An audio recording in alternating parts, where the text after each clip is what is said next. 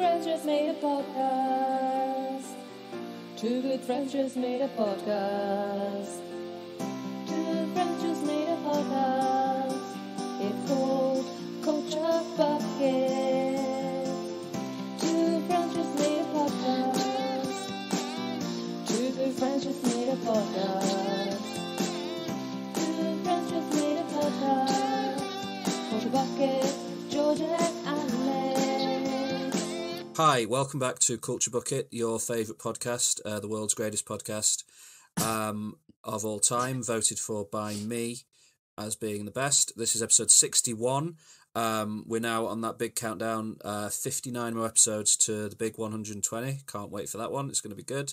And this week we're going to do another top five, one of our classic top fives, and we're going to be talking about one of our favourite actresses, Sandra Bullock, and I can't do it alone, so my co-host is here with me to stop me from rambling on like this for too long. Hello, Alex, my co-host Alex, hello. Hi, G. Hi, everyone.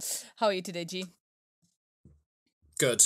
Wonderful. I'm on holiday today, so I'm happy and relaxed, and all is well in the world. How are you today? I wish I was a teacher in the UK. Do you? Why? For the fact that now you have a little break. Well. I know this is a controversial thing, and like people consider teachers like, you're getting lots of holidays, but you kind of need it because it's such a high stress job that right now I would definitely appreciate to have a few days without marking, crowd control, parent control. That'd be quite nice. Preparing, and I think the English system has got the right thing, that every few weeks you have like a little week off to rehumanize, become a human again, and then go back to being a teacher. So I'm a bit jealous. I'm sorry. It's okay. But in Italy, You're we right. do have 3 months off in the summer, which is too long. All right. Okay, I'm not sorry anymore then. But it's too long because you become a human again, and then in September you go, So yeah. What am I? Am I supposed to be teaching? But yeah, so good. Excellent times. Yeah, buddy, good stuff. This week we're talking about Sandra Bullock. Yeah, I love her. Yeah, good, me too. I realised when we started this process that I hadn't seen enough of her movies, despite how much I say that I love her. So I've done some swatting this week, some cramming, some good, some bad. We'll get to it later, but it's exciting. For the first time in a while, I found doing this list extremely difficult. Really? So I went for nostalgia and love. For what? Yeah. Yeah. I think that's a valid take. Even in her bad films, she's good. Yeah, she is. She's good in every film she's ever done. Yeah. Even the film I watched this week that wasn't very good, she was good in it. I want to know what film it is. You tell me after. I'll tell you in a bit. Okay. I'll tell you during it. All the actors were good in that movie. Actually, it was just it was a badly made film. So, shall we get into our first segment of today, which is of course Culture Catch Up. That's the one. This is Culture Catch Up time.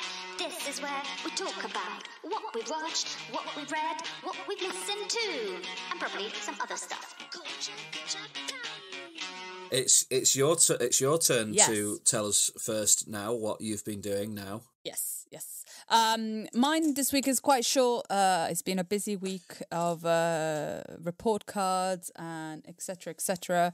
I already moaned with George before, so I'm not going to bore our listeners with my teacher moaning. So I haven't really been been able to watch much, but I've watched another couple of last week I talked about starting watching Euphoria, which is this HBO series. Which, you know, if you live under a rock, then you don't know what it is, but you probably know what it is by now. It's a show about teenagers sleeping with each other and doing lots of drugs, made by a man in his mid to late 30s. That's my understanding of it. Yeah, he's getting a lot of like.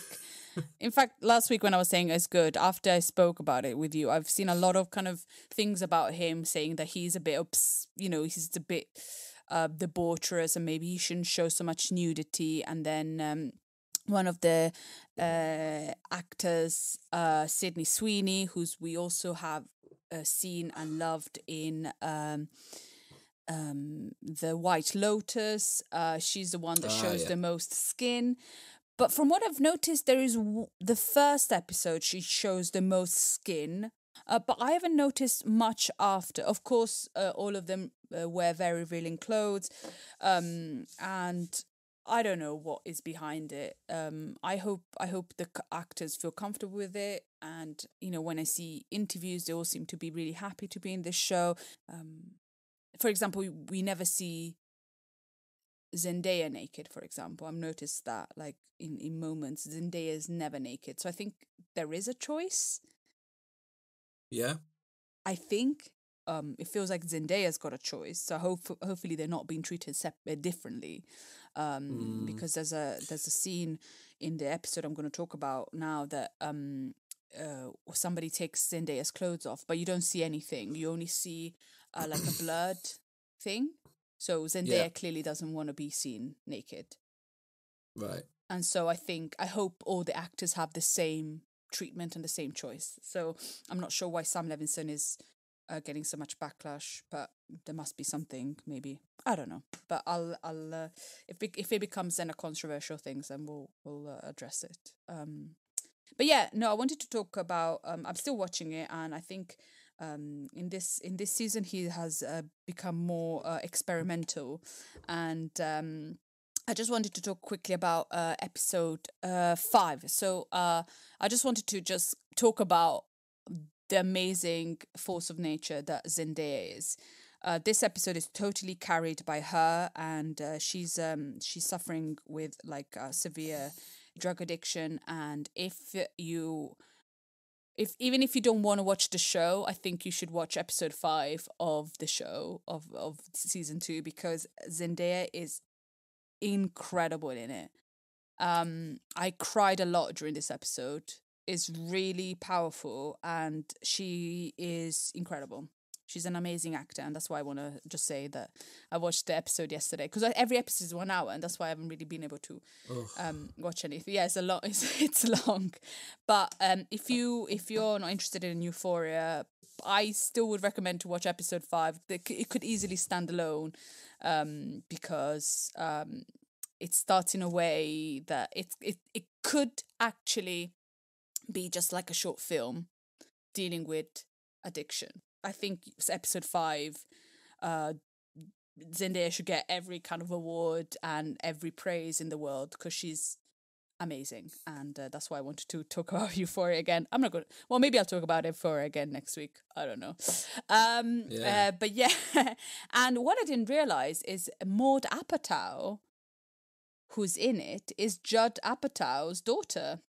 Oh, yeah. And she was in loads of his films. Yeah, she's in years, This Is right? 40. She's in Knocked Up. Judd Apatow's and his wife, who's also the main character in This Is 40, Leslie Mann. Oh, yeah. So she is Leslie Mann's and Judd Apatow's daughter, and she's she's Sydney Sweeney's sister in this. So yeah. And yes, and I'm just going to talk quickly about a book that I've read, and is called Voices of the Lost by Hoda Barakat. And Hoda Barakat is a Lebanese writer, And this book I read because I don't know if you know the charity Choose Love. I don't. There's this charity Choose Love, which is a charity that helps refugees around the world, and they have a shop online, and sometimes at Christmas in London they have it. They also have a physical shop, and what you do, you can buy healthcare, you can buy a safety jacket, you can buy anything that you can give. So you don't buy the physical stuff. You just give the money to, let's say, I want to give a child education. So you buy the education package, or you want to buy a woman some sanitary products. You do that. A tent, winter clothes. So it's like a shop that you buy things. Instead of just giving money, you actually buy physical things for refugees or people that need help. And so the charity Choose Love about a few months ago was talking about this book, and so I decided to read it. So it's 6 strangers that are writing letters, and these letters get kind of found by the next stranger. What connects them is they come from countries that are torn apart by war, and they share in these letters their darkest secrets. And these letters little spiders. And these letters are written to people they love, mothers, fathers, brothers, a lost love, and every chapter is like basically the letter being picked up by someone and read by someone else. And it's a story of characters that are battling displacement, poverty, and what happened to them and what they have done to get to where they are. It doesn't matter who is writing the letter. It's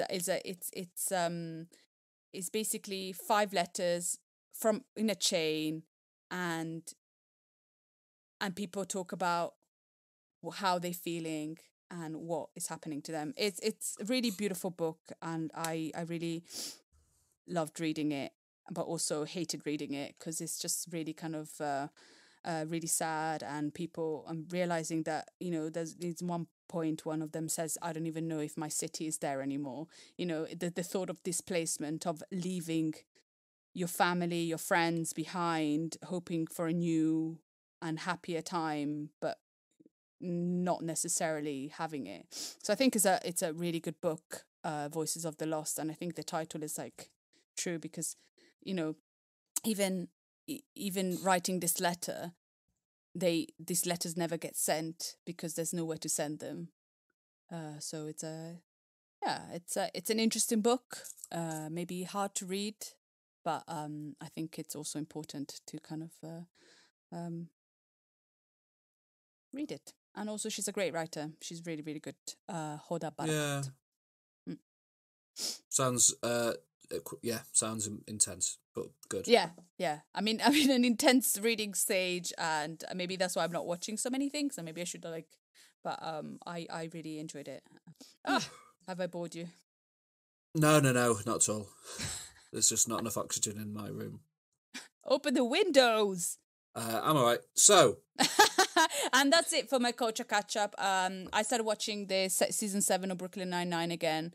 Love it. Not much to report. Still good. I still love it. So cool. How about you, G? What have you been up to? Not loads and loads, but a couple of things. I went to cinema this week to see the new Roland Emmerich disaster movie, Moonfall.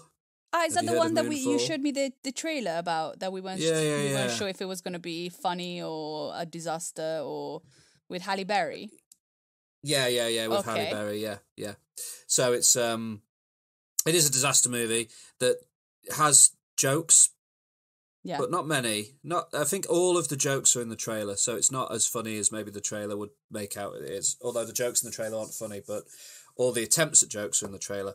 It follows the adventures of Jocinda Fowler, played by Halle Berry, who is a NASA astronaut, or was a NASA astronaut, and is now the deputy director of NASA.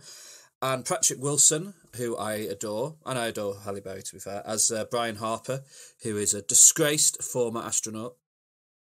And a character called Dr. Houseman, who is played by John Bradley, who people may know from the series Game of Thrones. He played Samwell Tarly on Game of Thrones. And the film opens in 2011 with Halle Berry and Patrick Wilson and somebody else who doesn't matter because they die very quickly repairing a satellite.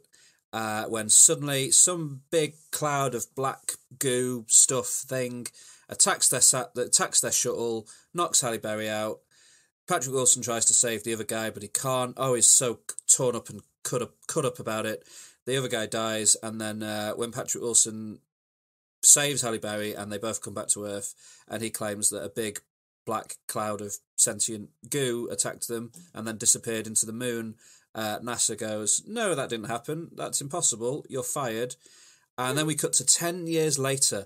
He's now living in he's obviously, his wife's left him because he lied about aliens, and his son is a little petty criminal doing speeding and getting arrested for it, and his wife's now married to Michael Pena from the Ant-Man movies, who runs a Lexus shop, and this movie is very keen to let you know how great Lexuses are, or Lexi, as well as the antivirus software Kaspersky, which gets a look in as well. This movie was funded entirely through product placement, I think. What do you call it?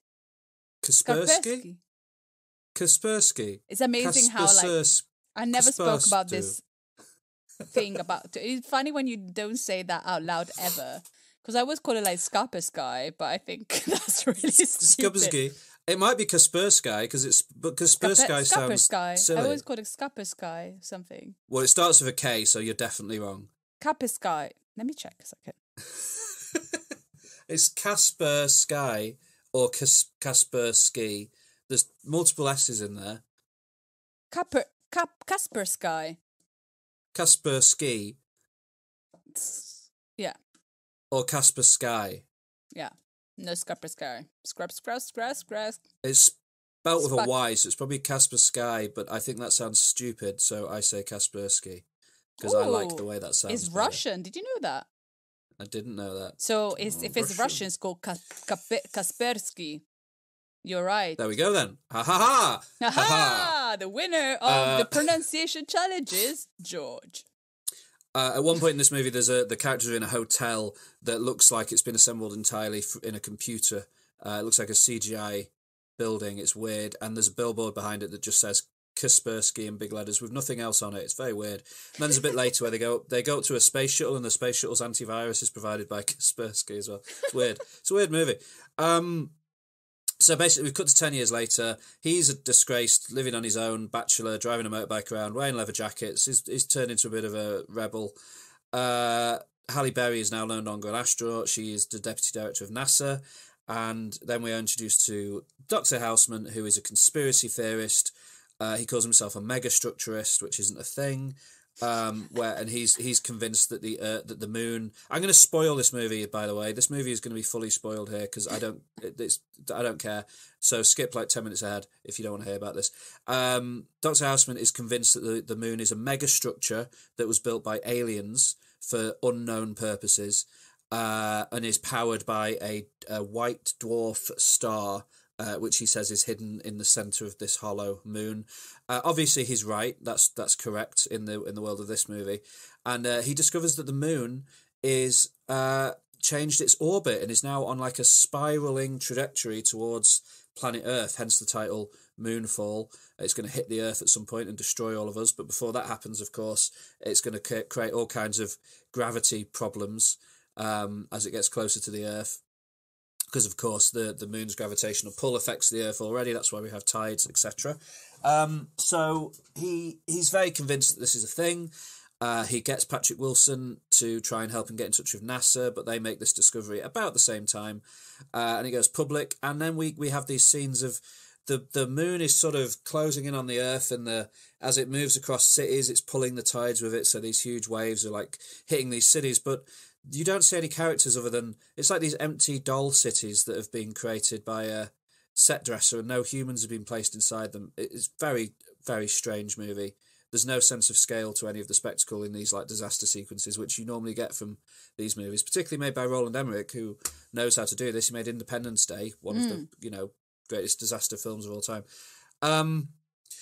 Eventually, after an hour and a half of just all I can describe as faffing around and like overly sincere conversations where characters just sort of turn up in a room and start having very boring discussions with each other about how they betrayed each other in the past, but now they're going to work together to say stop the moon from eventually, finally, the three of them who are Dr. Houseman should not be he's not capable of being an astronaut. There's a point in this movie where they say we have to launch a shuttle in 28 minutes, and that's the point where they should say, well, that's impossible. A space shuttle can't be launched in 28 minutes, so we're all going to die. But instead, they launch the space shuttle in 28 minutes.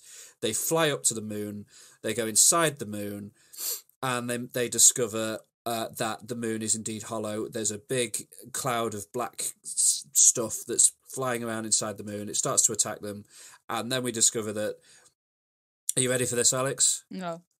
The moon.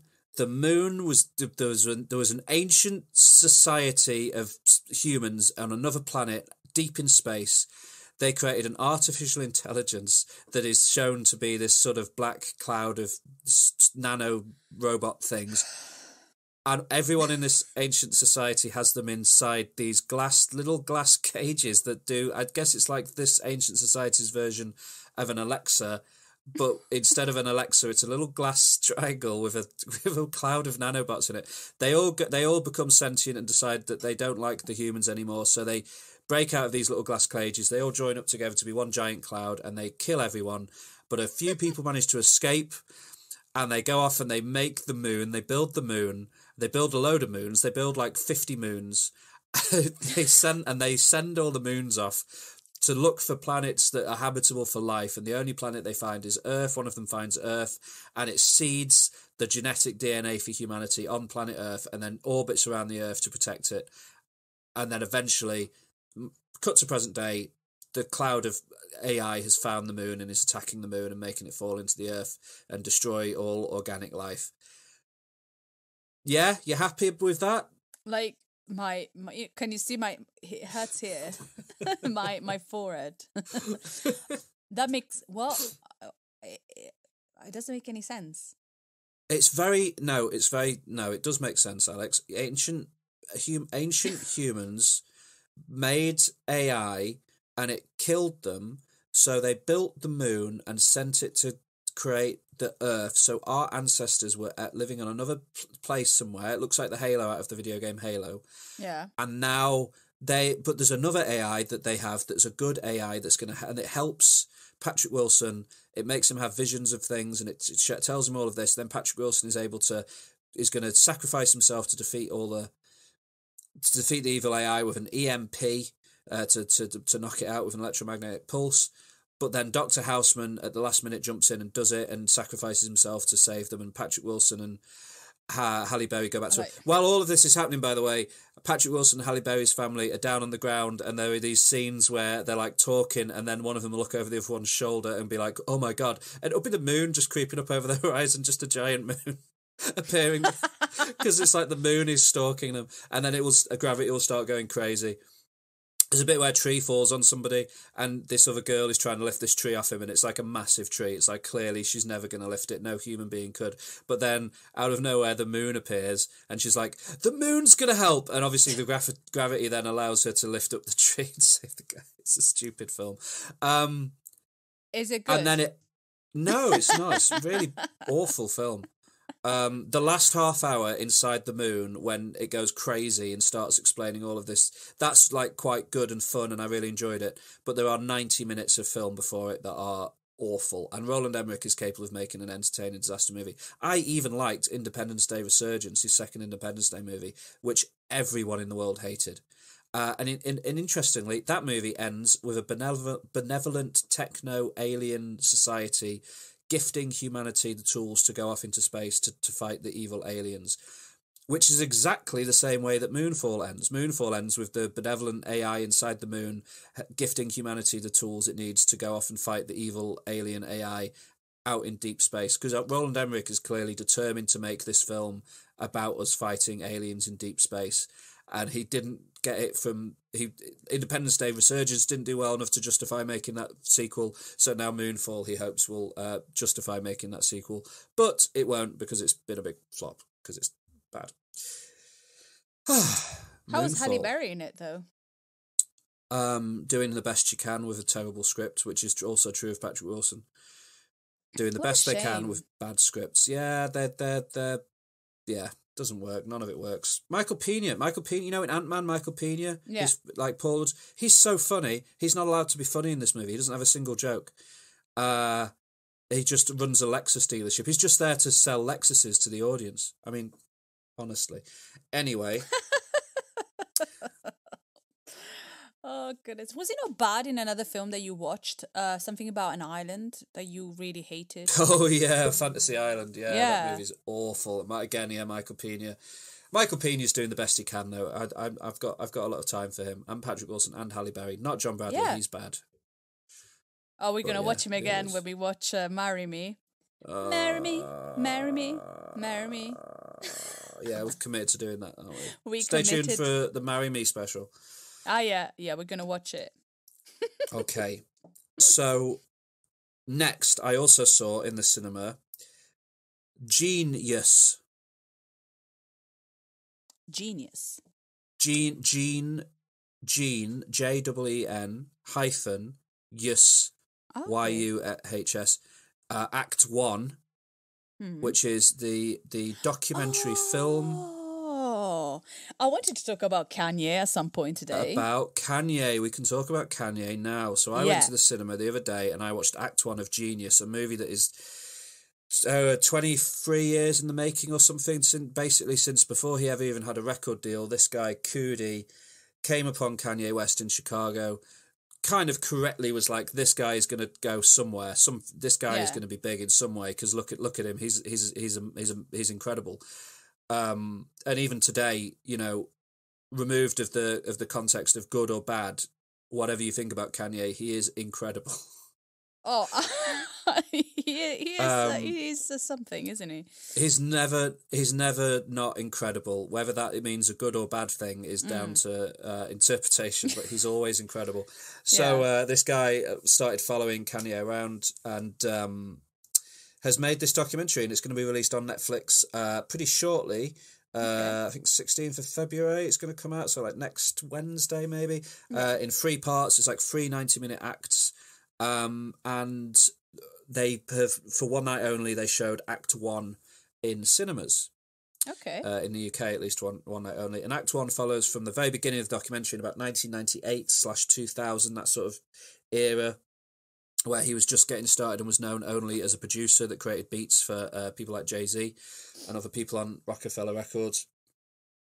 Through to, I'm not sure, the kind of Act 1 ends right around the time he gets his record deal. So by the time this movie ended, he hadn't even released his first album, the College Dropout. So that's sort of, and I believe Act 2 will follow him from releasing College Dropout to around Late Registration, his second album. And then Act 3 will quite quickly bust through the remaining, 15 years or so. Because I think at a certain point, the guy's access to Kanye sort of became less, and a lot of Act 3, from what I've read, is made up of what publicly available kind of archival footage, which is a pity, because there's a lot in those intervening years it would have been interesting to see the behind the scenes on. But the access he had to Kanye at this early stage in Act 1, which is what I've seen so far, is kind of amazing. Like, he's in Kanye's apartment, he's following him. There's an amazing scene where they're basically like, Kanye West just wanted a record deal. He was working for Rockefeller. He'd produced half of the Blueprint, Jay-Z's album that was massive, and he wanted to make his own album, and he wanted Rockefeller Records to sign him as an artist and not just as a producer. And he goes into they're like, so we decided to just go to the offices and try and do something. And there's just these scenes of him walking into A&R reps offices in Rockefeller Records and like putting the CD for All Falls Down, which was I think the first sort of song he finished that was his, into a record player and then rapping along to it, like right in the faces of these A&R reps, particularly these two women that you see in the movie, who just look utterly bored and uninterested. And it's kind of amazing because it is like, you know, it's All Falls Down. That's an amazing song. Like that's one of the best tracks on his first album, which is full of really, really good songs. And like you're sat there listening to it and being like, this is great. Why? But they're just looking at him like they barely even register that he's in the room. And at one point in the second one he does it too, somebody else comes in and she just starts having a conversation with this person and ignoring the fact that Kanye's there rapping, and he does look a bit dejected. It's interesting. It does help to give a bit of insight into his personality, his mindset, this idea that like he was producing this music that anyone today will look at and say, this was clearly revolutionary stuff. This changed the face of what hip hop was. Yeah.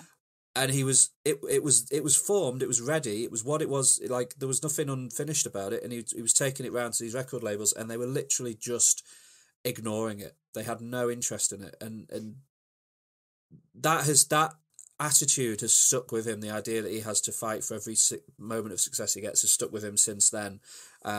Even today, where now, unfortunately, he is just regarded as a bully a lot of the time because he's not the underdog anymore. He's at the very top of the pile, but he's still acting like he's an underdog, and it's a pity. So I got out of the screening and I was like, that was a pretty good movie. God, Kanye was good when he was just getting started. And like you see, like there's a sequence in the movie where he's gone and lived in New York for a bit.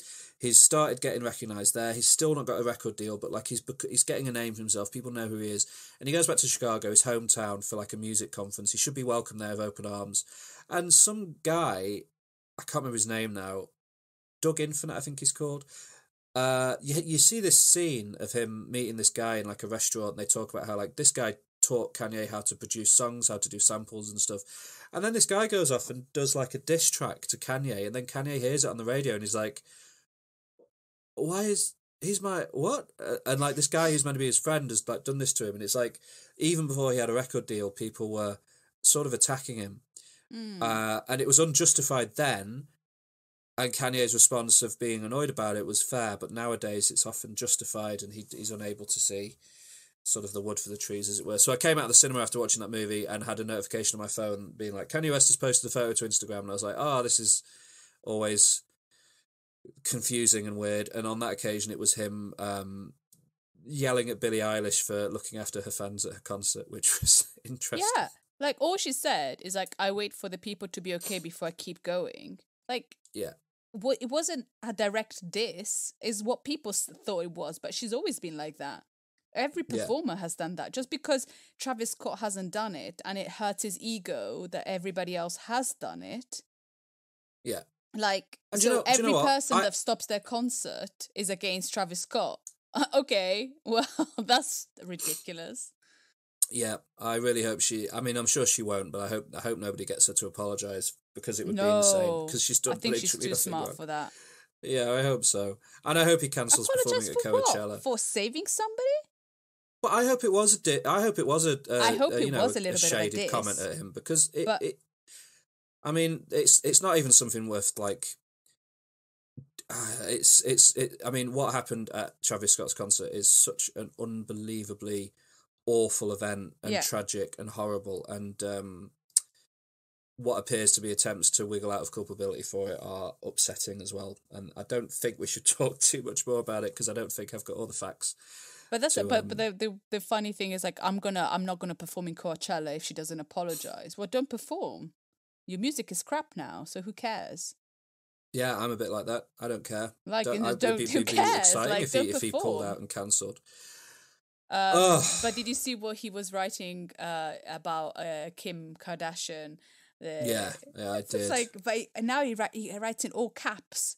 So it's like him shouting, basically. Yeah, saying that apparently Kim Kardashian thinks that he put a hit on her. Yeah. Which is ridiculous. And yeah. Like, and he put up those messages from like Kim's cousin who messaged him asking if everyone was okay. And then she was immediately like, hey, can I get some of your fashion clothes, please? Yeah, which is ridiculous. But he's just like... Kudos to Kim for not replying, but I don't know, it just seems like... I don't know. It just seems so weird. He's such a weird guy. It is weird. She did reply, though. Oh, saying that she hoped that things would be normal. I think it was fine for her to say that, but yeah, she did reply back, and then he like screenshotted her reel, and it's so sad because he was like, I don't know, he's obviously not a well man, and he was at one point one of the most important musicians in the world, and influential and good. He made incredible music all the way up to about 2016. He was making amazing music, and then recently it's just been difficult. Even if all of the controversial stuff about his life and personality and what he's done was removed, the music he's been making is not good. Like that's the problem as well. And his fashion, I'm not a fan of his. I don't care about fashion.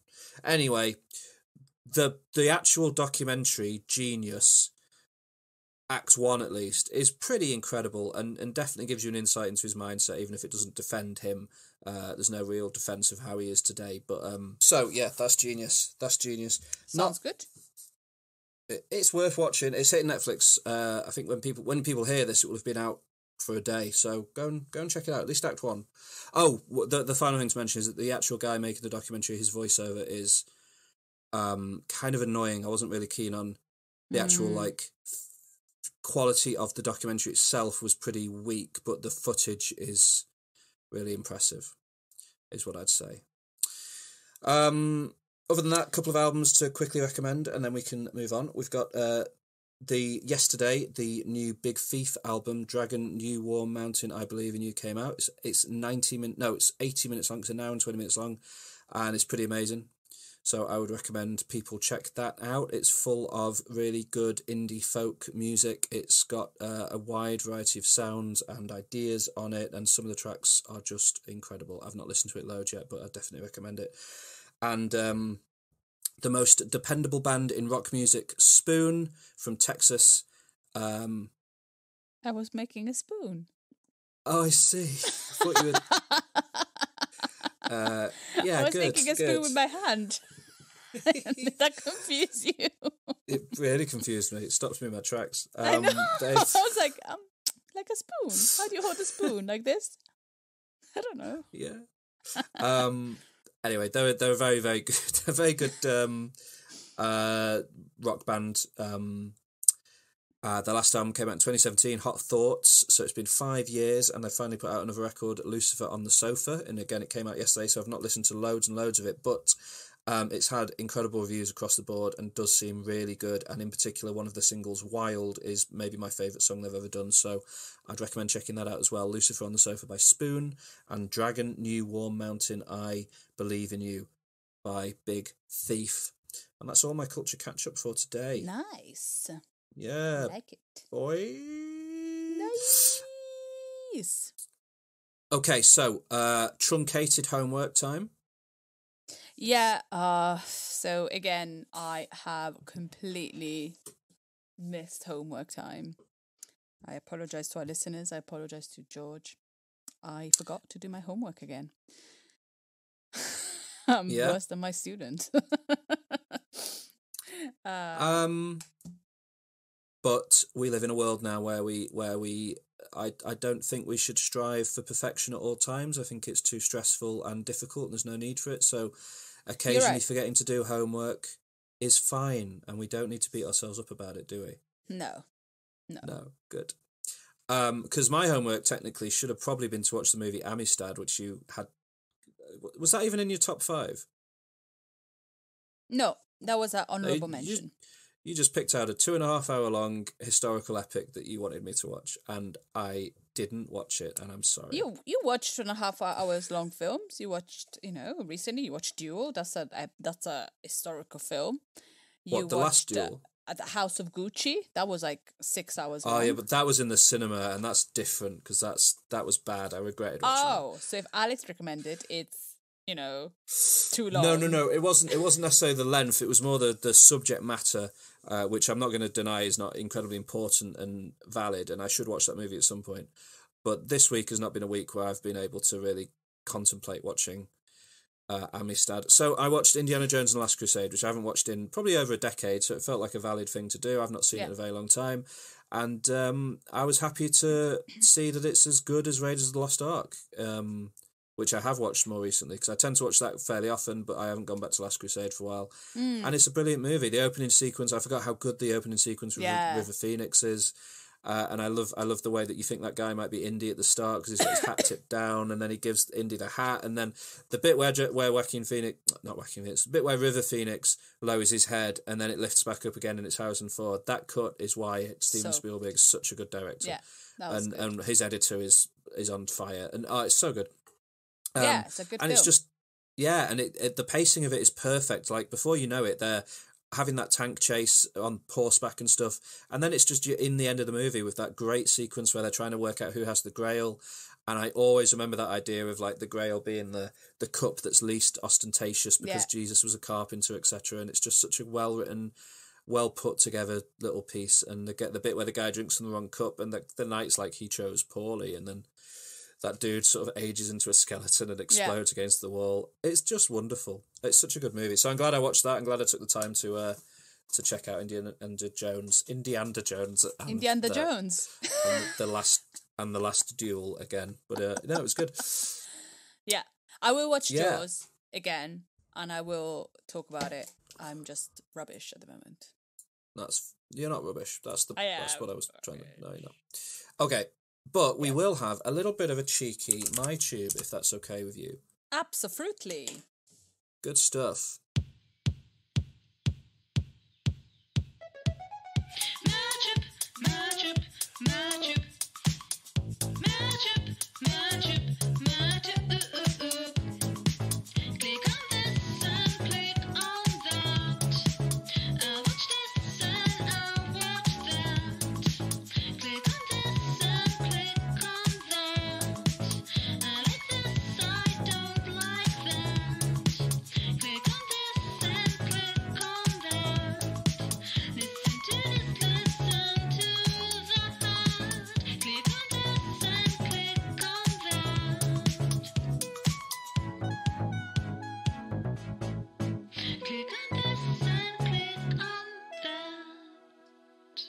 All right, you ready for some more up-and-coming movie trailers that we can have a little chat about? Yes, please. Good stuff. I've got 4 to share with you today. 4? 4, if that's okay with you. Yes. Here comes the first one. It's a spooker, so prepare yourself. Oh, okay. So, it's an A20... Ugh. It's an A24. Oh, I did see a poster for this the other day. Yeah. Yeah, I did see a poster for this. So, but I didn't really realize it was going to be a spooker. But now I've seen A24. So yeah, great. I'm looking forward to this. Good. It's directed by Alex Garland, who made Ex Machina and Annihilation, 2 very good films. Have you seen Annihilation? No, or Ex Machina. This movie, you'll see when we start to watch this trailer, but this is pushing every single button that makes me excited for a movie. So this is rockers to the top of my... So some body horror. No, not body horror. No, not insects, monsters. Bodies. No, not insects either. Right, let's press play and see what you think. Are you ready? Human centipede. Let's go. No, that's not my fate. That's not... hang on. Oh. Can I just take a break for just a moment? Yeah. Hello. Hi. Yeah, I'm Skyping with Alex. Okay, I'll speak to you later. Your mummy. Hello? Hi. Your mummy. She wants me to go and buy a rug for her, and she was like, it's a rug that they've already got, and they want a second one, and it's only sold in this shop near me. Anyway, it's amazing how your voice changes when you reply to your mum. You go, hi. Hi. It's so cute. Okay. Mummy. Sorry. Never mind. Hi. Hi, mummy. No, it's fine. Like everybody does it with their mums, but you're like, no.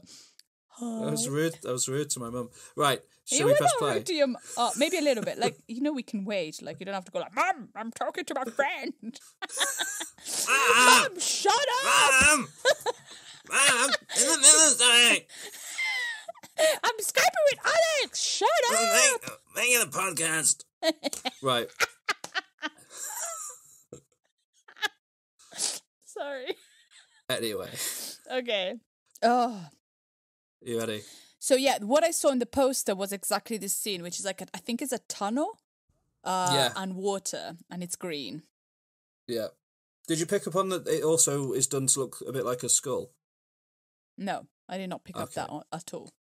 Yeah, because when you were like, I didn't realize it was spooky. Out in my head, I was like, it's a picture of a skull. It is not a picture of a skull. It's a tunnel.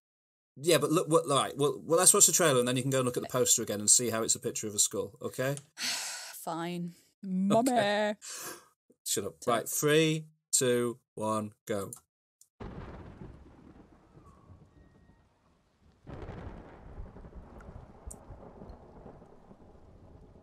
So there's a lady walking in the woods by herself. That's not something that you do. Not in a horror movie. And there's a tunnel. I would definitely not go through that tunnel by myself. Not that skull-looking tunnel, no. No. Oh, and she's shouting in the tunnel. Oh no. Oh no.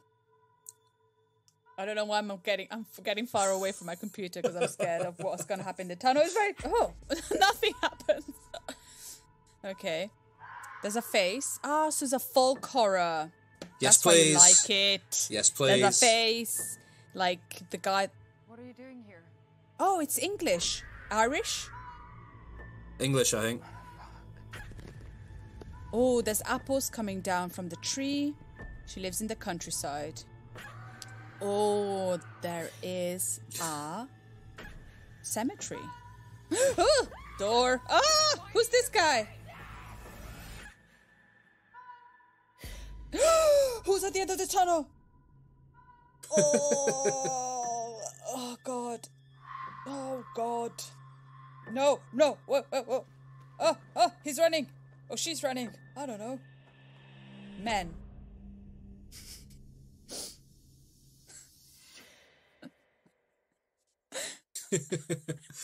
What do you think? It's a pretty intense trailer, and then it goes men. I don't think I like the title, but I think it's going to be pretty scary. And see, I'm learning. This is a folk horror, probably. If there's like faces with plants and trees, it's something happening in the woods. And yeah, it looks pretty scary. Yeah, it does look pretty scary. Yeah, but why is it called Men? Well, I don't know. We'll find out. I kind of like that though, because I like that there's a mystery about what the. I think it would be scary if it was called Man. Man. But you don't know what you don't yet know. Okay. I just feel like maybe the title's not appropriate. That's all. I'm sending you a link now to the poster. So, okay, for the poster for the men. Yeah, and you should be able to see how it's kind of a skull. Oh, yeah, like the teeth underneath. Okay, I get it. See, when I saw the poster, I felt like it was something like nature or like, a nice movie, but it's not. Great. Moving on. It does look like a skull. Because she's the nose. Yeah. And then there's a bit of shading on the trees to make them look a bit like eye sockets. Yeah. A little bit. Yeah. Now I can see it. Before I couldn't. Thank you for illuminating me. Illuminate me. Right, I'm going to send you another trailer now for a film that, against my better judgment, I've started to get a little bit excited about, and I'm definitely going to be disappointed. So, click on that one. Against your better judgment. I wonder what it is. Oh, no. Oh, G. So the next trailer that G has sent me is Jurassic World Dominion. But just Jurassic World Dominion. I haven't watched the ones with Chris Pratt at all. Well, wait till you see Not the first Chris Pratt one is okay. Yeah. They've all got dinosaurs in them, so I guess ultimately they've all got dinosaurs in them, so that I'm on board. The first Chris Pratt one is okay. The second Chris Pratt one is kind of a mess with some pretty great bits in it and some bits where you're just like, what are you doing? And the structure is weird in that movie. Yeah. This one, do you know anything about this film? Me? No, I haven't. Yeah. Like since Okay, the old school Jurassic Parks, I don't really. So well, you I've only just seen watch. 2. So let's just watch this trailer and you can see what you think of what's happening here. All right, 3. Is you ready? Jessica Chastain still in the picture? She's never been in any of them. I don't know what you're talking about. Bryce Dallas Howard, maybe. Yes. Oh God, I've done what everybody does. Oh no. It is they're easily confused. I view them both as the sort of strong, independent women that they are, and would never mix them up. But I guess it's not the same for you. What's happening? You're such an ass. No, I've seen that before as a thing that people get them confused, but I have never personally. Like when I see them, I know who is who, similar. but for some reason, like I was convinced it was Jessica Chastain, but Jessica Chastain is not in these ones. Is the other one? Yeah, the other one. You're right. That's what we call her.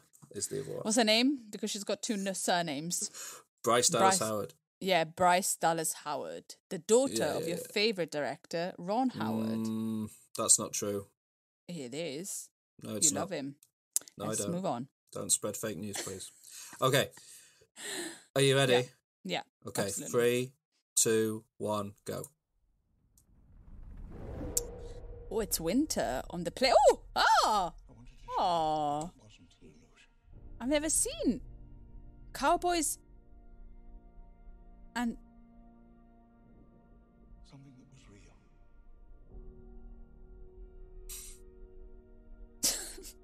cowboys and dinosaurs. Mm-hmm. And it's snowing. I've never seen dinosaurs with snow. Yeah, it's a new visual. It's interesting. Yes. Creation is an act of sheer. I like this shot here of this little baby raptor walking through the snow. I think there's some good, absolutely. some good Baby shots going raptor on with here. big raptor. But you don't want to be near a raptor. But no. But also, aren't these movies a little bit? They find her, we're never going to see her again. Oh, is he trying to be friends with a raptor? Nobody's friends with a raptor. This is his friend raptor. Like he trained. This raptor's in all 3 movies. He's trained her. She's called Blue. Ah. Oh, there's a fish one as well. There's a water one who's destroying everything. There's a T-Rex. This is the exciting part. Laura Dern! What? I'm gonna pause it. Just a second. What's his name? Sam Neill. I was so excited to see Laura Dern. I had like a little spasm. And then I forgot Sam Neill's name. What what? Yeah, so... I need to... Are they back?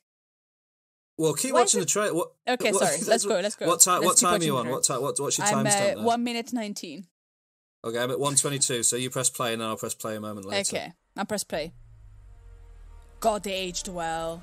They're so cool. Da-da! Oh. The extinction of our species. Oh. We not only lack dominion over nature. Oh, she's back. Oh, it's him. The other guy that I know. Which Jeff I cannot Goldblum. remember his name now. The epic conclusion. I was wondering about feathers. I was going to tell you something. Let me sec. Oh my goodness, great. Oh, I'm itching everywhere. Oh, I might like this. No, I can't like this. I'm actually quite emotional. Yeah, man. It's emotional.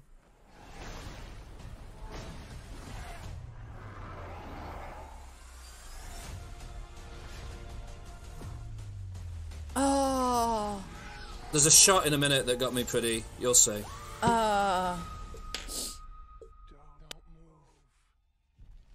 Look at this! They always have to go bigger. Why do they always have to go bigger? Oh. Oh.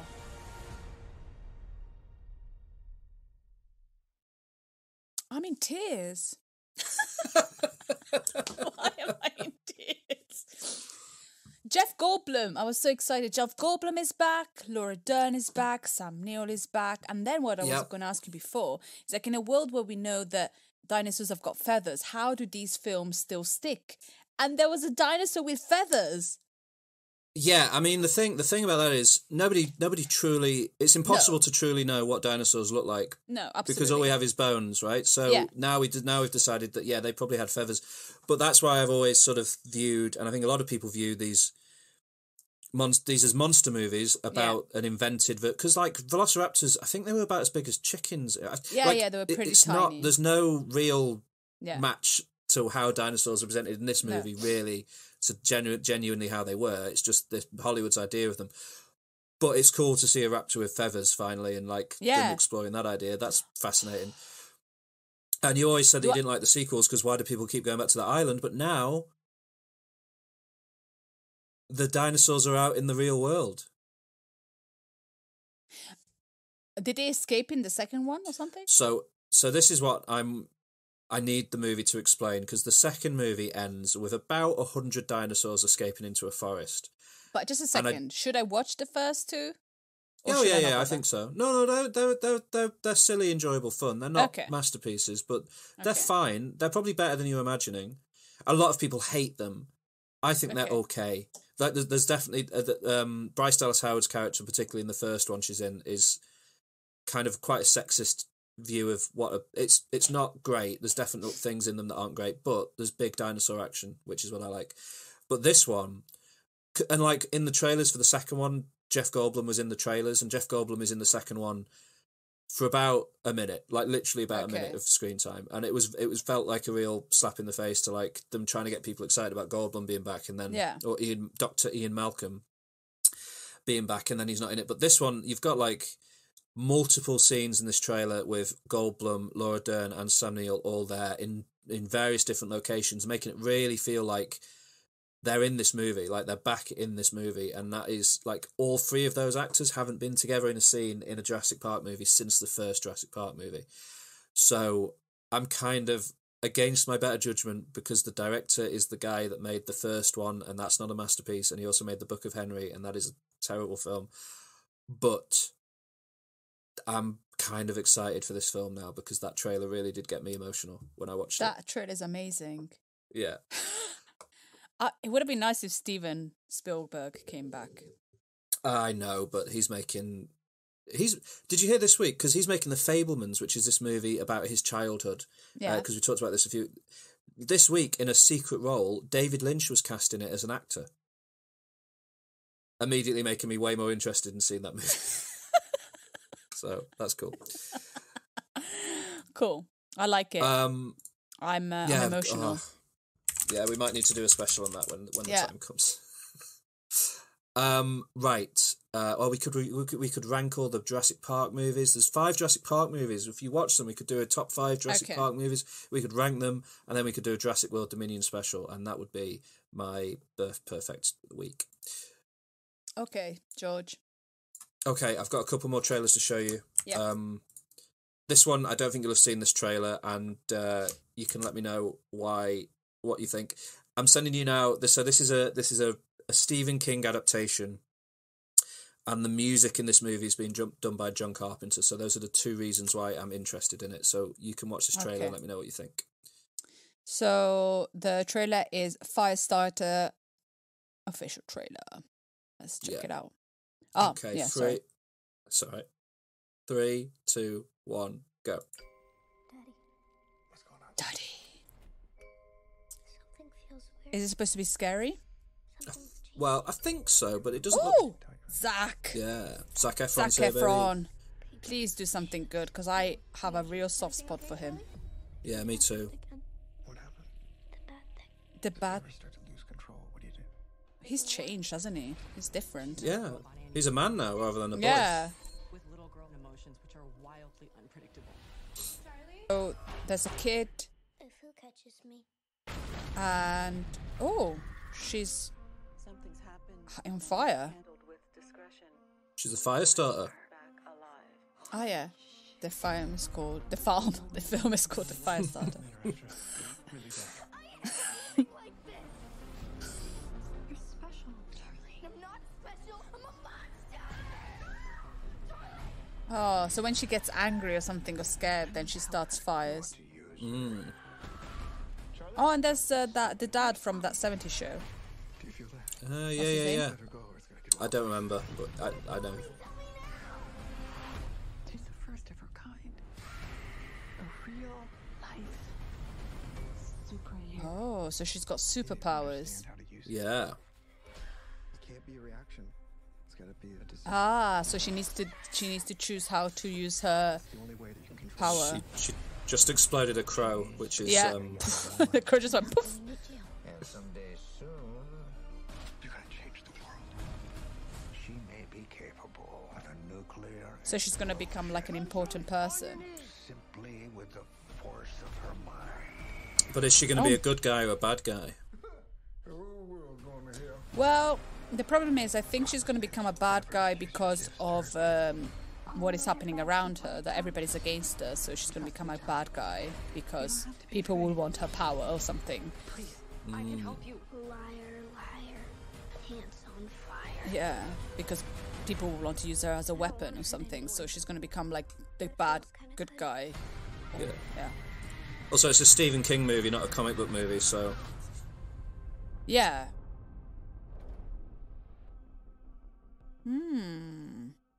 Interesting. Yeah, looks like Have you read something. the book? No, it's one of the ones I've never read. I've never got around to reading Firestarter because I've never really. I don't know. It's about a little girl who starts fires. Sounds all right, but not worth. Yeah. I don't know. But that looks like something. Gonna watch it. Probably not. I'll watch it and let you know then. Okay. What do you think? Okay, the last trailer I've got to show you.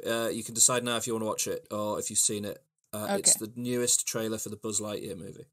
No, I haven't seen it. Actually, Okay, well- I've seen a photo of it on Instagram, but I haven't actually watched the trailer. Okay, let's watch this trailer. And bear in mind, while watching this trailer, just think about the fact that this movie is meant to be about... Let me get this right. It's about the guy...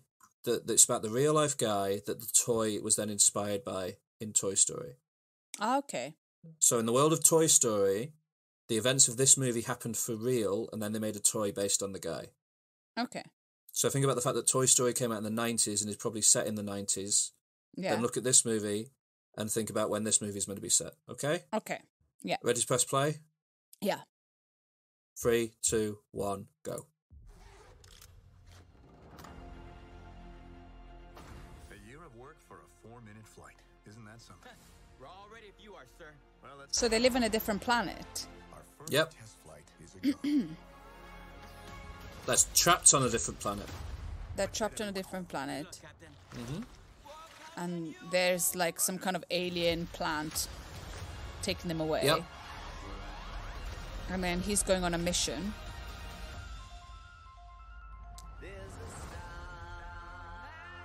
Oh, they're using some David Bowie music. Hello, Buzz. I am Socks, your personal companion robot. I can provide sleep sounds if you like. I have several options. Summer night, ocean paradise, whale calls. No. White noise is fine. Very well. Good night, Socks. Good night, Buzz. And the cat is quite funny. The cat. Socks the cat. What do you think of that? It looks amazing. Like it looks like visually really good. I don't know. I don't know.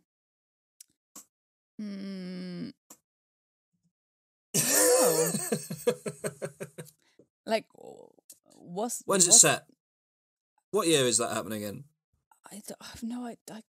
I don't know. How are the characters in Toy Story, the human beings in Toy Story, living in 1995 if that's happened? Yeah, they wouldn't be living that way, would they? No, they'd be living in on the moon or something, surely. Yeah, it's a bit confusing. I don't understand. Yes. But maybe watching it will make sense. Yeah, maybe. But Chris Evans did tweet, this is not about the toy, this is about the man that the toy is based on. So, What is Chris Evans? the voice of Buzz Lightyear. Chris Evans. From his Captain America. Ah, yeah. Sorry. Okay, I had a moment. Are you For some thinking of reason, Tim I Allen? was thinking about Chris Pratt for some reason. I was like, No, what? no, Is he no, that? Chris Is he him Evans. as well? No. I don't know, like, because the thing is, people our age have watched Toy Story and fell in love with Toy Story, and you know we grew up with Toy Story. Yeah. Well, no, when did it come out? Toy Story 95. Yeah, and so this is kind of targeted for us, isn't it? Yeah, I But guess, yeah. Yeah, and us going to the cinema with our kids, invisible kids, but I don't know. Like, it just feels like weird, but it might be good. I don't know. Yeah. That's all the MyTube I've got for you today, Alex. Yeah, I'm not as excited as Jurassic Park Dominion or whatever it's called. Jurassic World Dominion. Jurassic World Dominion. Yeah, Jurassic World Dominion and Men. Those are the two movies from today that I am pumped to see. Jurassic World Dominion, and that's it. So, should we get into our top 5 for today? Absolutely. 5, 4, 3, 2, 1. Our top 5.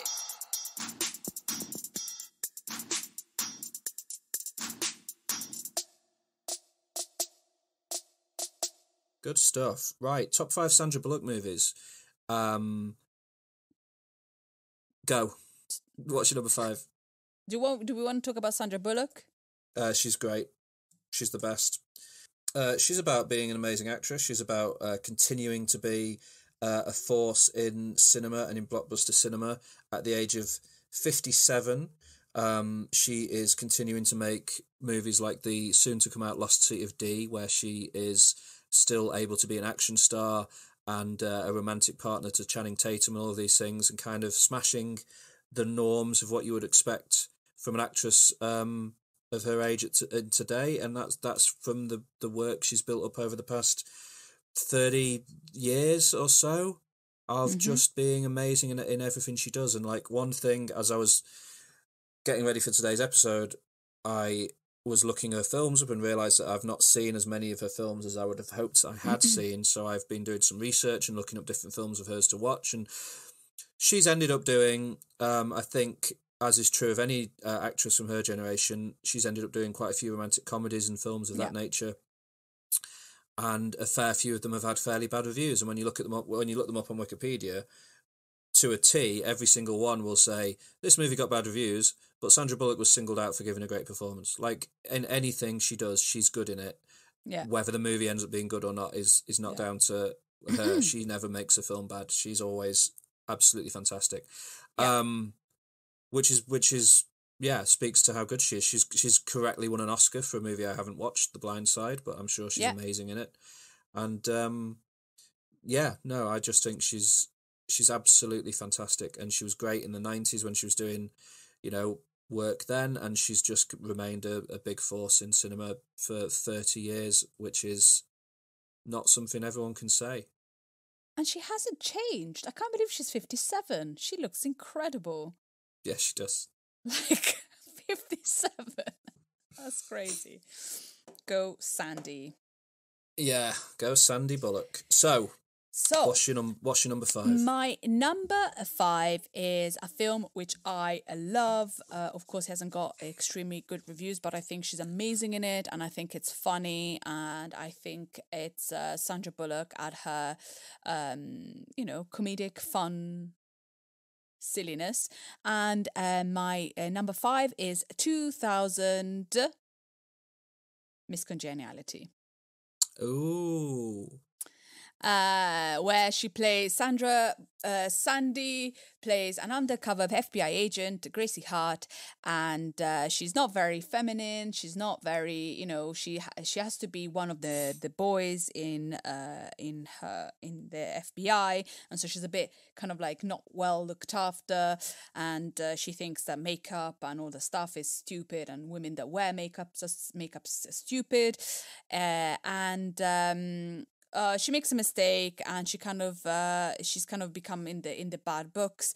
And so because she's kind of in the bad books, when a case opens, when a serial killer says that his next target is the Miss United States beauty pageant, the FBI decides to put an undercover cop, and because Gracie is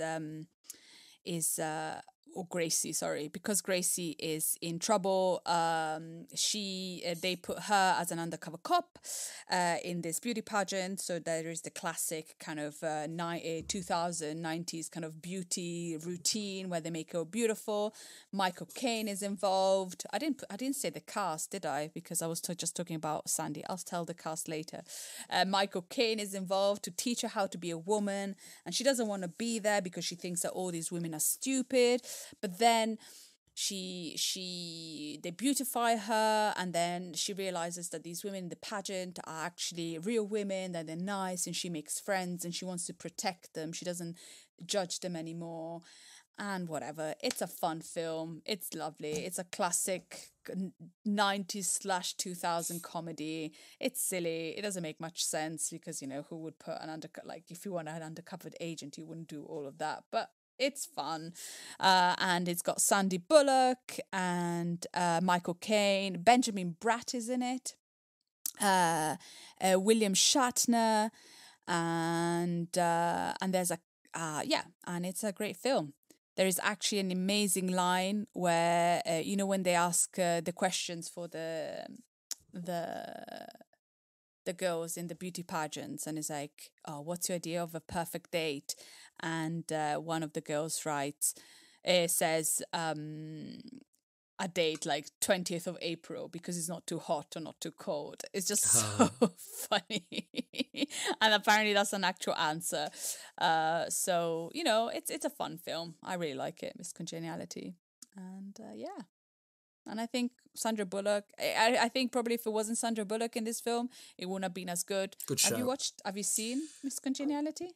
No, I never seen it. I was 12 years old when it came out, and I remember seeing the posters for it everywhere. And I remember it being a huge film, but no, I didn't see it myself, and I've never seen it. But yeah, it looks fun. It looks like a fun movie. I remember the poster is like inked into my brain. Like I can always bring the poster to mind. Yeah. But yeah, no, I've never seen it. And they did Miss Congeniality too, right? Mm-hmm. Is that any good? I don't remember what happens, so I've not. Probably not. That's fine. I don't remember. It's one of those films that I think I've watched, but I don't. Yeah. Cool. Yeah. Good shout. So my number 5 is one of the films I watched this week to prepare for this episode, and really enjoyed it. And it is a 1995 American romantic comedy starring Sandra Bullock, of course, alongside Bill Pullman, Peter Gallagher, Peter Boyle, and others. And it is the film While You Were Sleeping. Oh, interesting. Why interesting? Oh, just because, just interesting. Have you seen it? Yeah, but I don't like Miss Congeniality 2. I don't remember. Okay. In this movie, Sandra Bullock plays a Chicago Transit Authority token collector. Where and I was thinking when I was watching, I was like, people watching this today just wouldn't understand what her job is, like why that job exists. She sits in a booth at the train station and collects tokens from people as they get on the train to pay for their fare. And there's a man. It's a very implausible plot, and I think originally it was meant to be a man playing Sandra Bullock's part, which would turn it into like a total if Sandra Bullock was a man in this movie, the plot would be unacceptable. If a man did what Sandra Bullock does in this to a woman, then it would play very differently. But she basically, there's this guy played by Peter Gallagher who comes every morning at the same time and drops his token off, and she's never spoken to him, but she thinks he's very attractive and nice looking, so she's sort of falling in love with him. And one day she's forced to work on Christmas. He turns up on Christmas Day to take the train, says Merry Christmas to her, and she's very like, oh, flustered. And then she sees him on the track, on the platform, get mugged by two men and shoved onto the tracks where he's knocked unconscious. She jumps down onto the tracks and drags him out of the way of a moving train, saving his life.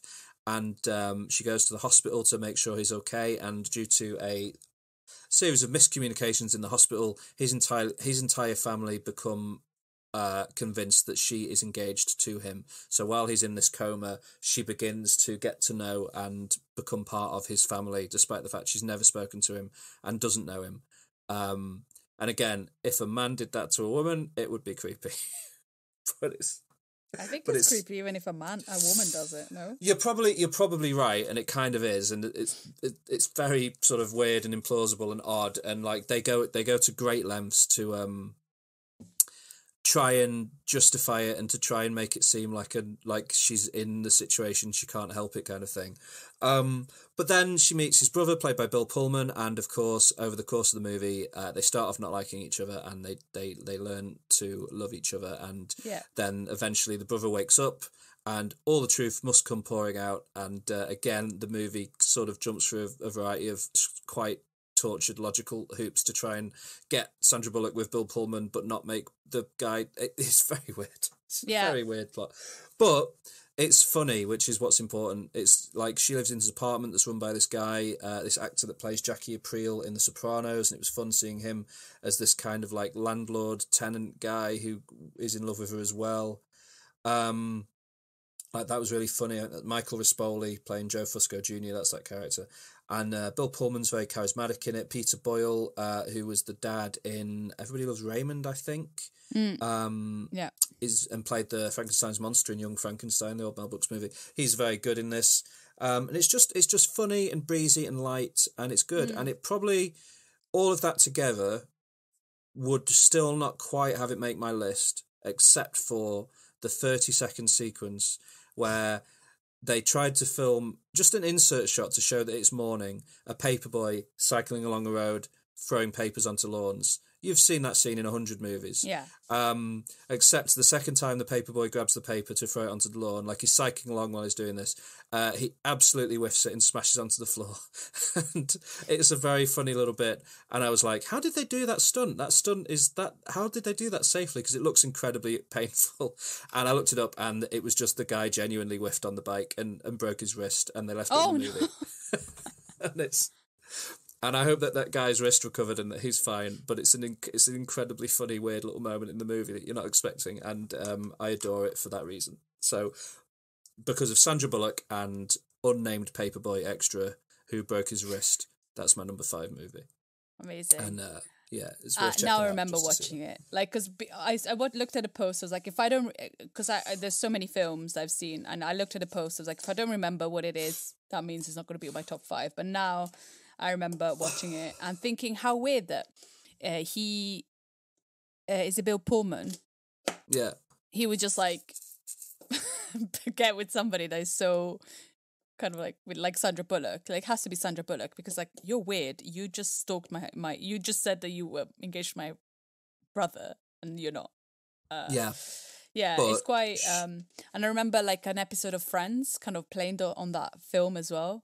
Yes, there is an episode of Friends that does a riff on it. I think it became a weirdly big film in because the storyline is so odd. It became quite like notable for that reason.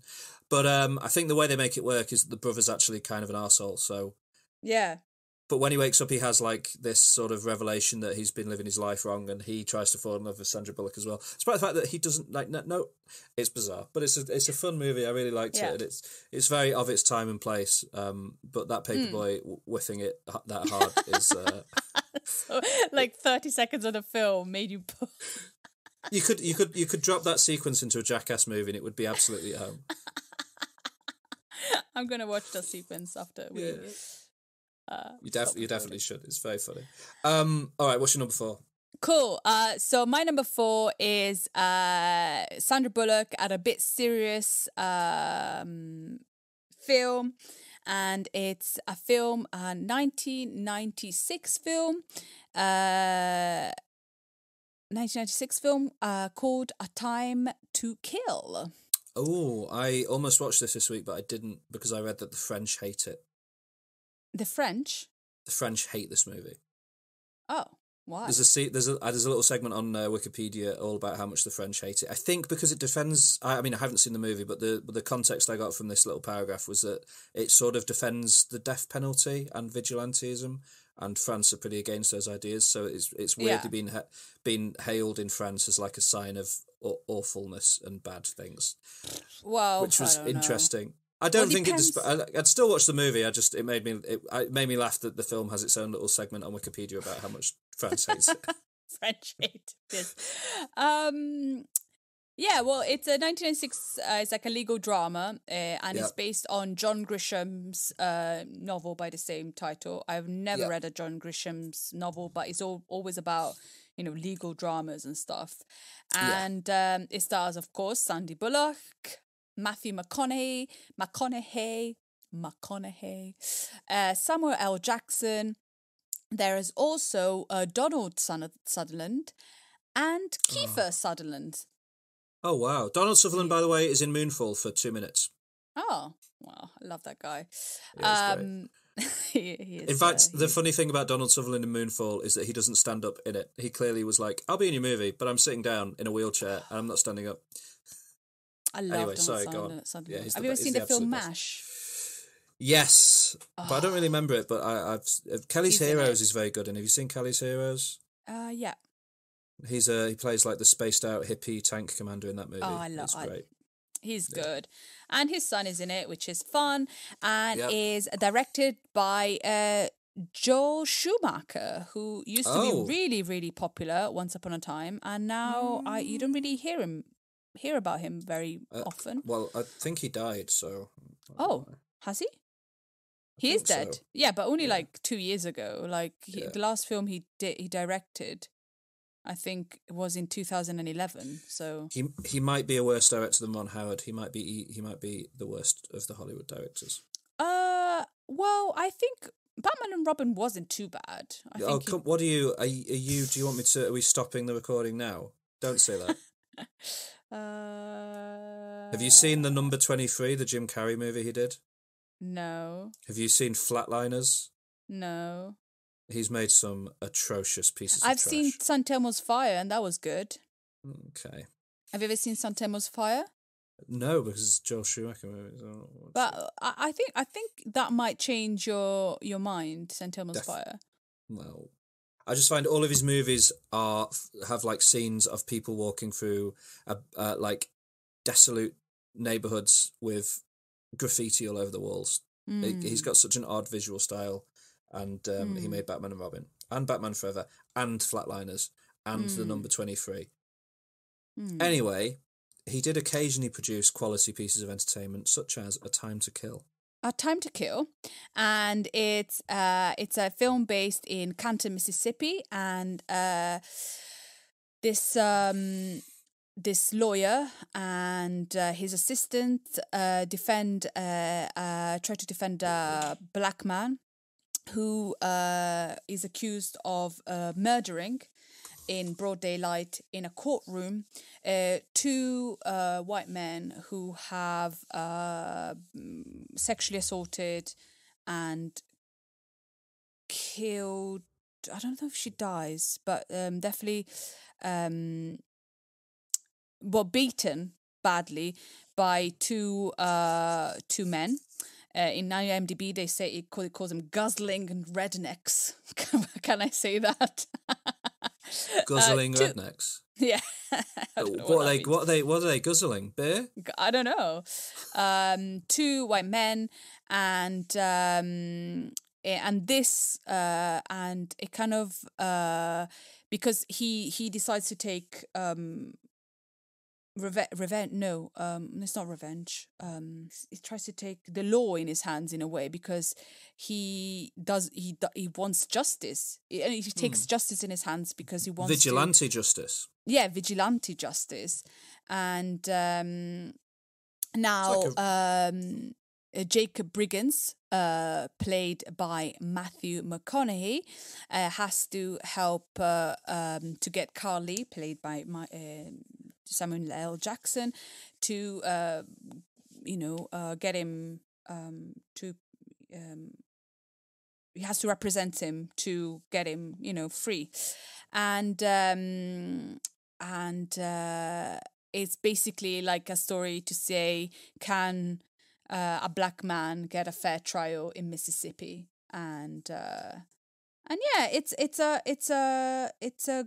and there's a lot of there's the Ku Klux Klan who goes against the lawyer. Well, it talks about racism and how the maybe the Deep South does not judge people the same way. And yeah, it's Sandra Bullock is amazing in it, and I think is a good film. It's well acted. It's carried by the actors that are in it, and I really like it. Who's in it? I think it's interesting. Who's in it? Who's in it? I said it. Who's in it?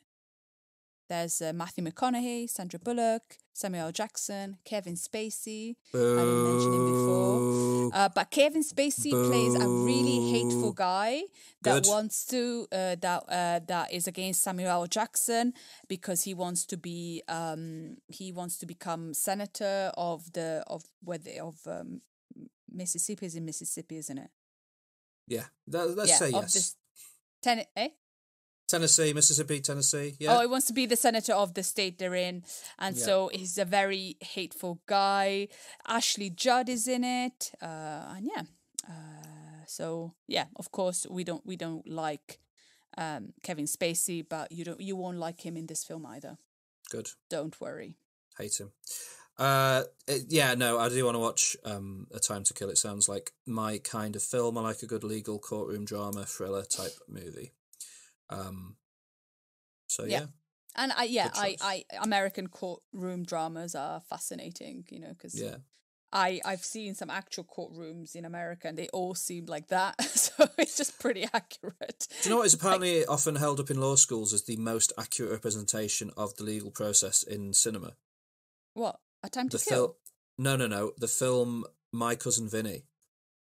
Ah, yeah. The Joe Pesci movie. I love that because it's a comedy and it's really funny, but apparently it's the most accurate kind of take on a courtroom drama that Hollywood has done.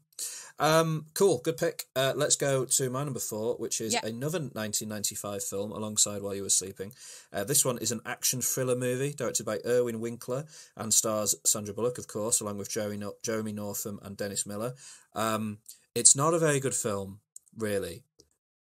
But I love a good 90s action thriller movie. It's pretty iconic, though. I know exactly what you're going to talk or say. Okay. It's 1995's The Net. The Net, of course. The Net. You've seen The Net? Yeah. Oh my God, this movie. I watched this movie the first time this week and was pretty blown away by 1995's interpretation of what the internet is because it's great and I loved it. But watching when you're in 1995, when you're 10 years old. Oh my God. I was like, what? Like, that film gave me great anxiety. Yeah. So Sandra Bullock is Angela Bennett. Yeah. I'm Angela Bennett! Yeah. A computer hacker lady who works for a company doing... bugs. She finds viruses in computer software for a company and gets rid of them. She works from home. Yeah.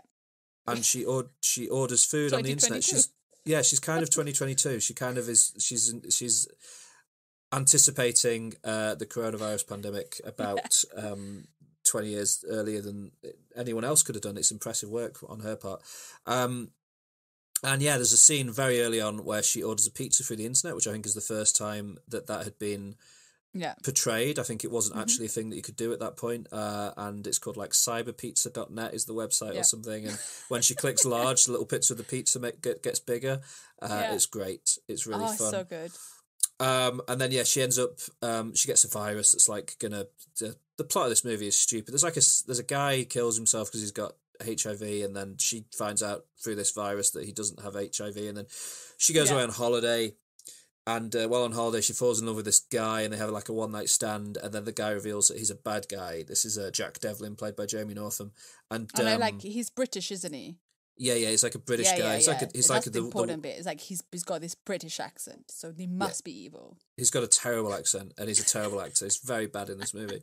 But she ends up falling off this boat and washes up days later,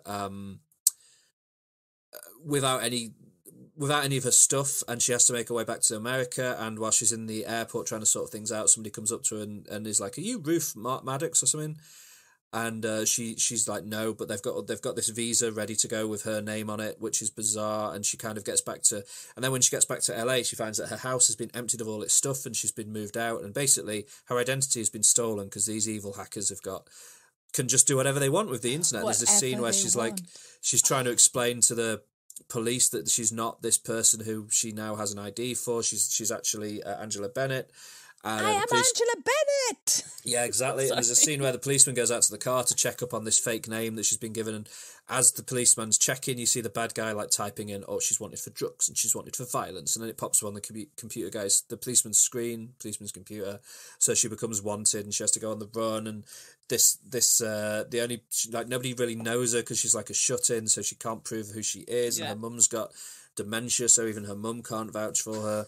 And the only person who can is Dennis Miller, playing this very annoying doctor character, Dr. Alan Champion, who just doesn't believe her at all, and clearly, and it's a stupid, weird movie, but like 90s. It is not stupid, nor weird. It is, but 90s cyber thrillers are like a bit of a soft spot for me, and I really enjoyed watching this movie this week, and had a really good time with it. And Sandra Bullock is amazing in it. Like, this movie wouldn't be worth watching if she wasn't smashing people in the face with fire extinguishers and stuff. So good for her. Keep going. I like it. She should keep making movies, I think, after this one.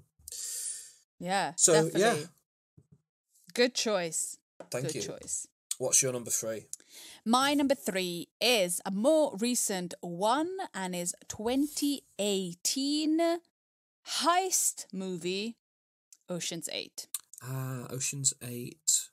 Yeah. What a lovely film. What a lovely film. And this was a weird, because I put so many, it was between this and others, but I really like her here. And it's about Deviation, which is first the cast. So we have Sandra Bullock, Kate Blanchett, Anne Hathaway, Ellen Bonham Carter, Mindy Kaling, Sarah Paulson, Awkwafina, Rihanna, and that's for just the 8. And then there's other people, but they don't matter, do they? No. And it's they don't matter. And it's about, Debbie Ocean, played by Sandra Bullock, who is the younger sister of Danny Ocean, that used to be George Clooney. She just got released from prison, and she's a reformed woman, but she's not. She is planning a heist with her former partner in crime, Lou, played by Kate Blanchett, and they're going to make a heist. They're going to try and steal $150 million Cartier necklace from the Met Gala, and they are planning a heist. It's a very good heist movie. And I think Sandra Bullock is really good in it, and a very believable Ocean sister. So Definitely. I love her in her here. Mm-hmm. Yeah. Agreed. And She's fantastic. I already spoken about this movie in previous episodes, and I think it's just a great film. Yeah. Yeah. Which is fair. No, it's really good. It's a pity we didn't get a sequel. I hope that one day they can get it together to make another one. It came out 4 years ago now. Would they make a sequel? Yeah, they might.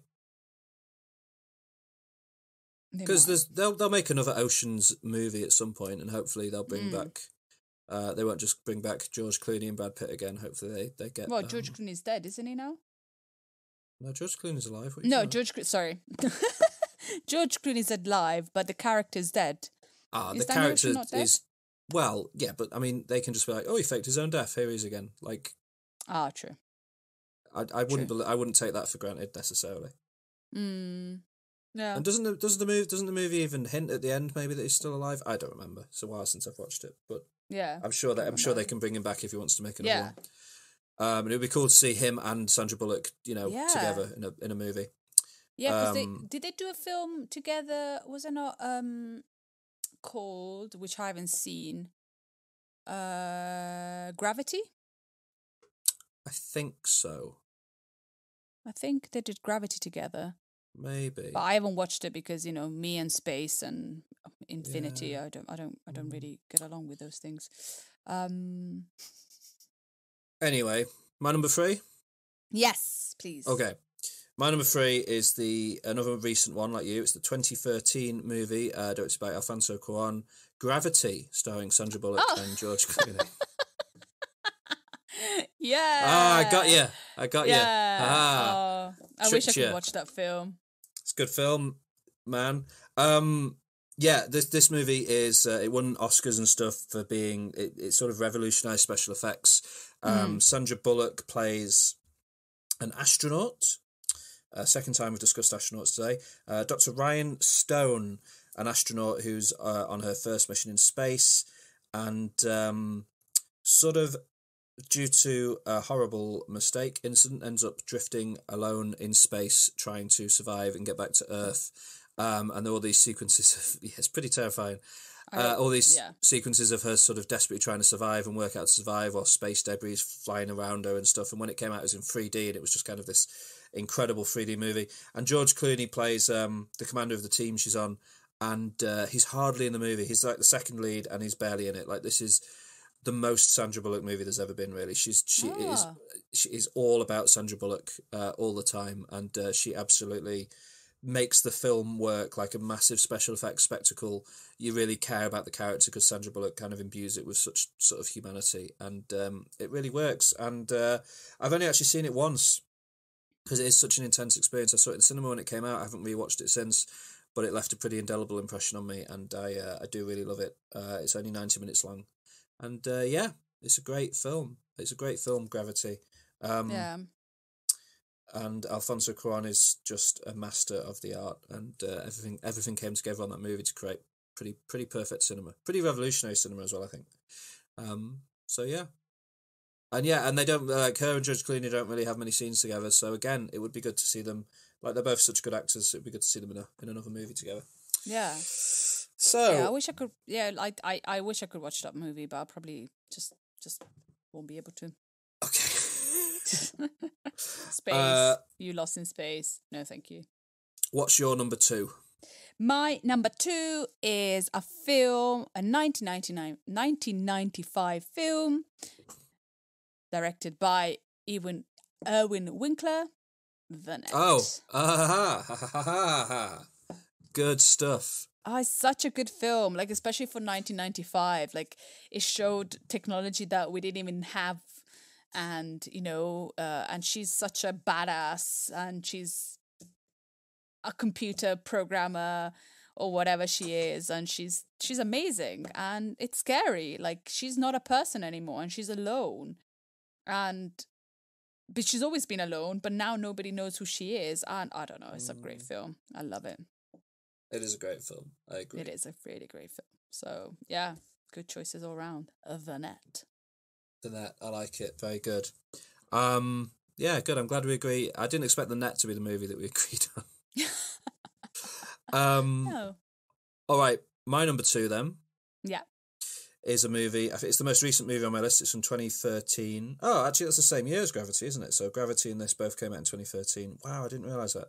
And this one is a action comedy movie directed by Paul Feig. starring Sandra Bullock and Melissa McCarthy, and it's The Heat. The Heat. The Heat.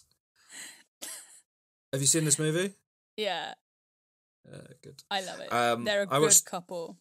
Yeah, I've never watched this movie because I've never particularly had loads of time for Melissa McCarthy, but I've enjoyed stuff she's been in, but some of the stuff she's been in is pretty bad.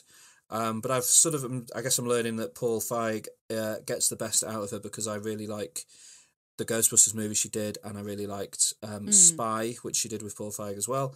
And I watched this movie just this morning and really, really enjoyed it as well. And Melissa McCarthy's really funny in it as like the more outwardly humorous character, as a very sort of crass Boston cop. And Sandra Bullock plays kind of the straight woman of the two as an FBI agent called Sarah Ashburn, and Melissa McCarthy is Shannon Mullins, and they end up teaming up together to try and take down a crime lord, drug dealer in Boston, and that's kind of the movie. But and as is the case with, and it doesn't always work, but it sort of works in this one. As is the case with modern comedies, they have very simple, basic plots that are really just an excuse to put two people together and get them to kind of improvise and see what happens. And there's plenty of pretty funny moments in this film. Particularly, there's a scene where Sandra Bullock tries to give a guy a tracheotomy in a cafe.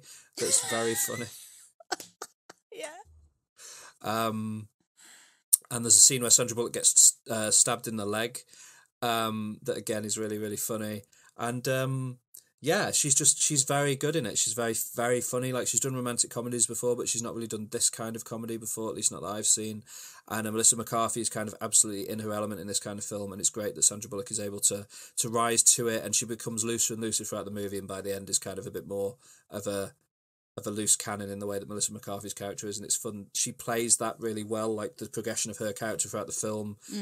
It's quite subtle at first, but the way she changes her character is really good. And yeah, it's just it's a very funny, very easy to watch film, and I really enjoyed it. So The Heat is my second favourite Sandra Bullock film. Nice. There's a scene where they drop a man onto a car that made me laugh quite a bit as well. So yeah, number 2. What's your number 1? Okay, my number 1 is my big nostalgia pick. I love this film. I've seen it many times. I know the soundtrack off by heart because I owned it. So it's a great film. Not the greatest reviews, but I think Sandra Bullock is amazing in it, and is 1998 fantasy romantic comedy based on also a novel, Practical Magic. Practical Magic. Never seen it. So the film stars Sandra Bullock and Nicole Kidman, Stockard Channing, Diane Weist, Goran Visnich. I don't know if you know him. He used to be in ER. Did you ever watch ER? No. He was one of the doctors, and that's why I also like this film, because I used to be really into ER, and then he was in it, and it was like, oh my God. Aidan Quinn, and it's about these two sisters played by Sandra Bullock and Kidman, and who come from a family of witches. They've been raised by their aunts because their parents have passed. And they grew up in a household where magic was used, and practical magic, not evil magic. There's black magic. But the family has a curse that the men who fall in love with them are doomed and will die. They live in this tiny island where people judge them, but they can live pretty much a normal life. Sandra Bullock's character, she decides that she doesn't want to do witchcraft anymore, but she uses her power into kind of like medicine, whilst Nicole Kidman's character is a little bit more wild. So basically, will this curse be lifted? Who knows? But it's a great film. It's really lovely. There's some magic, and I feel like Sandra Bullock and Nicole Kidman worked really well together. The soundtrack is really fun, and it's a good fun movie, and I've have really good, nice feelings about it. So yeah, Cool. I thought that this was a horror film when I was a kid. oh, it could be like there's a scene where somebody dies and they try to revive him, and what comes back is not really I think nice. somebody described the plot to me when I was a kid, like an older kid who'd seen it, as like, oh, it's about two witches who everyone that they go out with or fall in love with dies. Yeah. And to me, in my head, I just spun that into like, oh my God, so everyone they meet just dies. And I used to see it in the video shop. I used to see the cover in the video shop, and it was the two of them on the cover with like candles around them smiling. Yeah. And I used to be terrified of it. I used to genuinely be scared of the cover of this film in the video shop. I think it was like the scariest movie you could possibly see was Practical Magic. Well, if you watch it, it could be a bit scary, but yeah. I watched the trailer the other day and it didn't look very scary. No, it's not at all. But when you're like a young kid, it could be. Yeah. But yeah, and that's my number one. Practical Interesting, good Magic. choice. My number one is a little bit boring because we've talked about it before, but it's a movie I really love, so I can't not have it, even though it's been in another top 5 I've done. It is the 1994 action thriller movie directed by Jan de Bont, starring Sandra Bullock and Keanu Reeves, Speed. Speed. Yes, please. Yeah, wherein Sandra Bullock plays Annie Porter, a woman who is dragged into this mad plot to blow up a bus and ends up driving the bus. And again, the chemistry she has with Keanu Reeves in this movie is perfect. She's just wonderful in it, and I love the bit where she thinks she's run over a pram with a baby in it, and it's all full of cans instead, and she's all upset. And then it's good movie, good bit. It's a great movie. And bit at the end where her Keanu Reeves are lying together in the street, and they've just survived it all, and she's like, or he says, one of them says, relationships built on shared traumatic experiences statistically never last, and then they're just like, who cares? And then they start smooching in the road, and it's great. Oh, great movie. Yes. So Speed, Sandra Bullock's great in it, Keanu Reeves is great in it, I love it. Have you seen The Lake House, the other movie that they're both in? No. Yeah, that movie sounds weird. No, I haven't. Fair enough. I nearly watched it this week, but I decided to No. watch other things because it's not that easy to see. So yeah, that's my number one, is Speed. Do you want to run through your top 5 one more time? Great choice, by the way. I love Speed, the film. Thank you. Oh, good to make that clear. My number 5 is Miss Congeniality. My number 4, A Time to Kill. Number 3, Ocean's 8. Number 2, The Net. And number 1, Practical Magic. I like it. Good. My top 5 was number 5, While You Were Sleeping. Number 4, The Net. Number 3, Gravity. Number 2, The Heat. And number 1, Speed. Ooh. Oh. And you got any honourable mentions going on?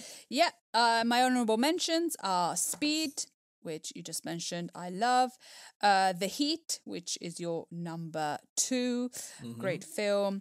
The Blind Side, a film where she won an Oscar, and she plays this lady who adopts this kid who comes from a struggling family.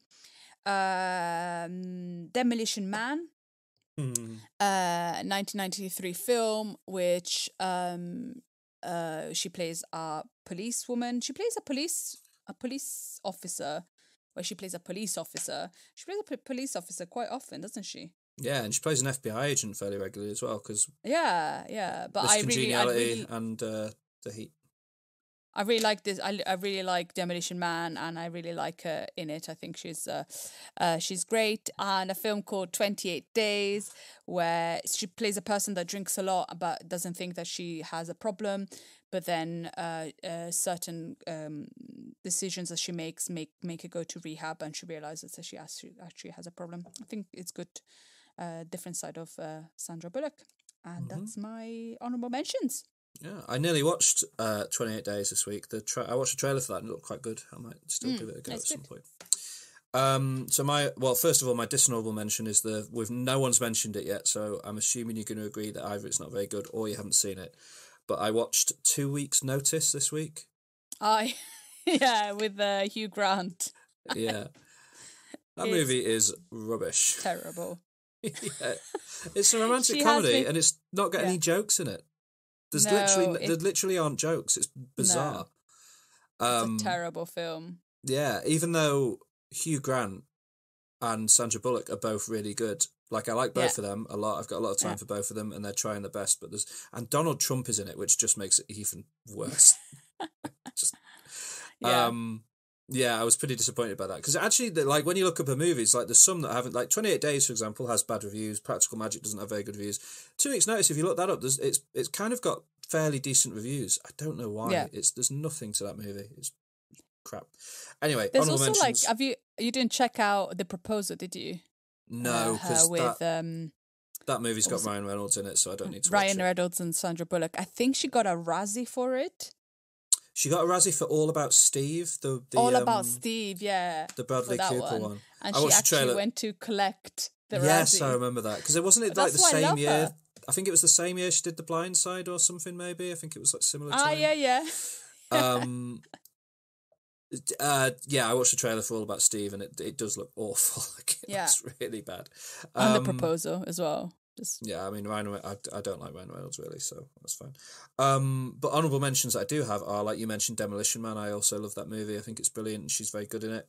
Murder by Numbers, where she plays a sort of law enforcement agent trying to solve. It's based on the Leopold and Loeb case, where 2 teenagers tried to commit the perfect murder. So it's sort of an adaptation of that real life crime kind of thing, and it's pretty enjoyable thriller, if I remember rightly. Ocean's 8, which was in your list, of course. And that's all I've got down, because I've also got written here 2 Weeks Notice and Crash, but I think both of those movies are terrible, so I'm not gonna. They're not my honourable mentions. I think we're gonna do a top 5 Best Picture Oscar winners at some point, aren't we? And yeah, definitely. Crash is not going to be on my list. I can tell you that one for certain. Is that with Sandra Bullock?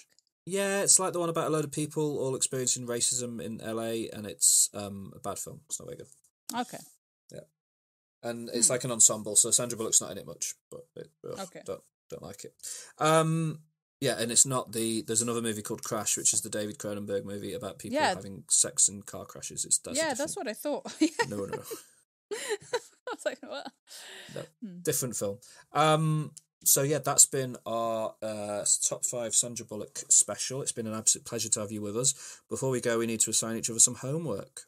Yes. What do you want me to watch? So you haven't watched Miss Congeniality. Yep. A Time to Kill. Yep. And Practical Magic. Yep. I think you should decide what to watch. I think I would recommend all 3, because all 3 great. All 3 are movies I want to watch, but I'm gonna go with A Time to Kill, please. Okay. Thank you. Yeah. And I might watch Practical Magic as well, because I kind of want to see that one. So I'm going to try and watch both at some point. But for homework, I'll watch A Time to Kill. I'm going to watch Jaws. Yeah, you have to watch Jaws. You're late on that one. Yeah. But that doesn't get you out of homework this week. Going to watch Gravity. No, I know. I'm not going to make you watch Gravity. So I think that leaves While You Were Sleeping. I think you should watch that, because you don't remember it. Okay. And it's on Disney Plus if you've got that. Okay. No problem. Cool. And you let me know what you think about that boy whiffing it on the bikes. It's pretty good. Yeah, definitely. It's been a fun time this week. I think it's been enjoyable. So next week we're going to do a big review of I think what we'd both agree is one of the absolute best albums to come out last year, if not in the past decade. Prioritize Pleasure by Self Esteem. So have a listen to that if you've not listened to it yet, because it is absolutely amazing. Yeah, definitely. And I can't wait to talk about that with you next week. I'm sure it's going to be a really good conversation.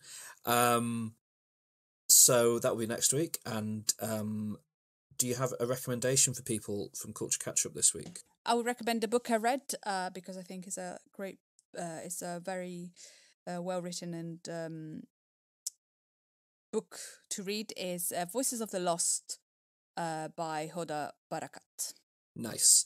And I'm going to recommend the new Big Thief album, Dragon New War Mountain, I Believe in You. It's a fantastic piece of work, so check it out. And that's been it. Please go and rate and review us on all the podcast apps that you use, particularly Spotify and Apple Podcasts, iTunes. You can review us there, and it would really help if you dropped us a rating and a review. Obviously, positive ones are helpful. And criticisms to eat privately on email, please. That would be better if you have critiques. Yeah. And you can find us. All the links to all the things we discussed in Culture Catch Up are on the show notes for this episode and every episode, along with links to what we discussed in MyTube and links to all our social media channels. Particularly go and follow us on Instagram, where you can see movie reviews from me and a fantastic artwork from Alex every week for each episode we do, which is you're very welcome, which is always good. So please do go and give us a follow on Instagram and have a chat to us over there if you'd like, or you can email us in. Suggestions for future episodes would always be appreciated. And thank you so much. Thank you. Thank you. Love you. Bye. Bye. Bye. Bye. Bye. Bye. Bye. Bye. Bye.